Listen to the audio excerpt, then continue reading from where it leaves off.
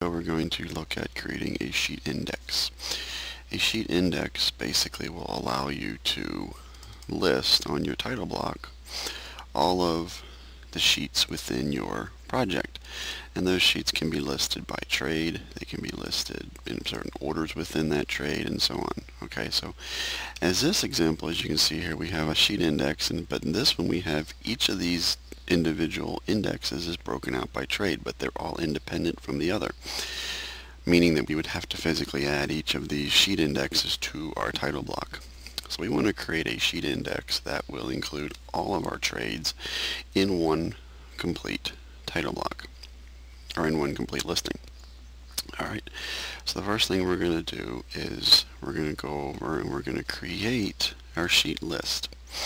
Now, in this case, as you can see here, we have some parameters of discipline, discipline name, sheet order, and so on. Okay, well, those are parameters that were added to our project parameters. So in order to do that, we're going to go to Manage, we're going to go to Project Parameters, and we're going to say Add.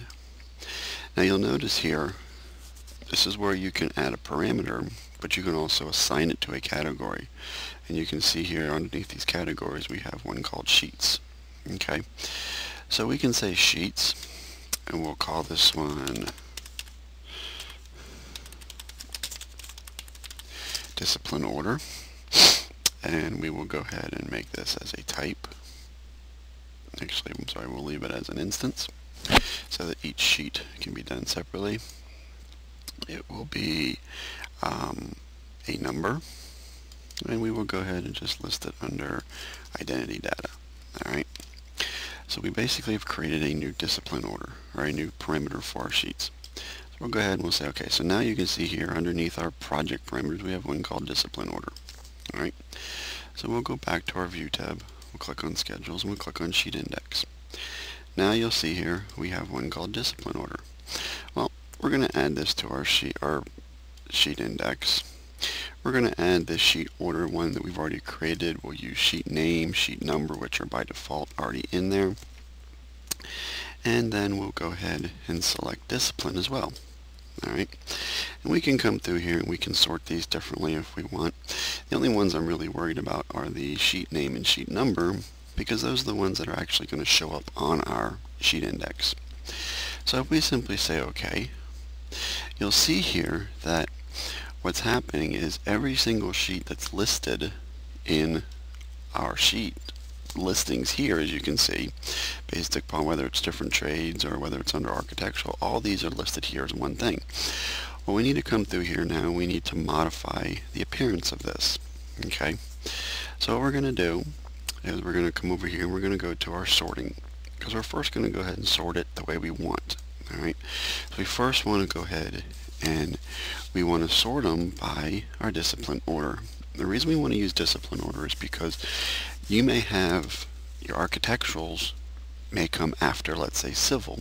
Well, if you sort it simply by discipline, then architectural is going to come before civil because alphabetically A comes before C. But you can give these an order. Remember, we created the order and we made it a numerical number, a numerical type. So now we can say, yes, well, now we'll sort it by discipline. Then we're going to sort it by sheet order, and then we'll sort it by sheet number. And we'll go ahead and say OK. Now, as you can see here, because we haven't added any kind of discipline orders, nothing is listed first.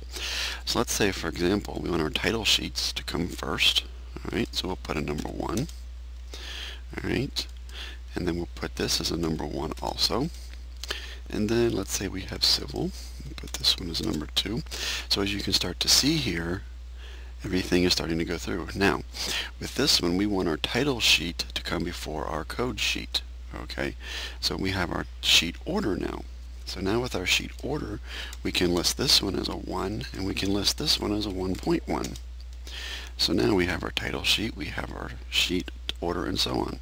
Alright, so you'll see here as you go through and you start to assign information to these, and let's say, for example, architectural is going to be next. So we can simply go through here and we can put a bunch of 3s, all where our architectural is going to go, and so on. And you can continue on.